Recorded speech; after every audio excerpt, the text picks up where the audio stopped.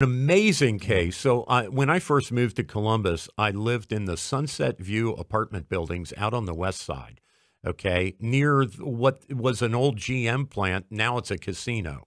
And there was a murder out there. I'm not sure it was in the same apartments that I lived in, but it was 32 years ago that this guy, Bruce Daniels, is charged with killing I think she was 20 years old, a young lady named Amy Hooper, on March the 9th, 1992. So we're coming up on the 32nd or 33rd anniversary of that murder. And it was in Lincoln Village in Franklin County.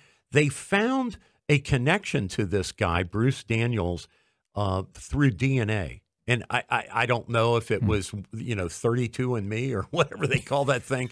Or, I don't know how, but somehow the Franklin County detectives connected his DNA to DNA. In 1992, we didn't have DNA testing. Yeah. So they still had in the cold case files the samples of his DNA, the murderer's DNA, or the suspected murderer. He's not convicted yet, but they had the samples. They ran the samples. They matched up to this guy living in Washington State. So they extradited him to Franklin County. We got him on Wednesday. When I say we, the police charged him. And it's an amazing story. Wow. So how old is this guy now? Probably in his 70s? 60s? Well, 32 years ago, I think he's in his 50s. 50s, okay. I mean, depending on when he allegedly committed the crime. But it's like, wow. Yeah. Wow. So anyway. You get to that point, you probably... I saw a picture of him. He looks like the Unabomber.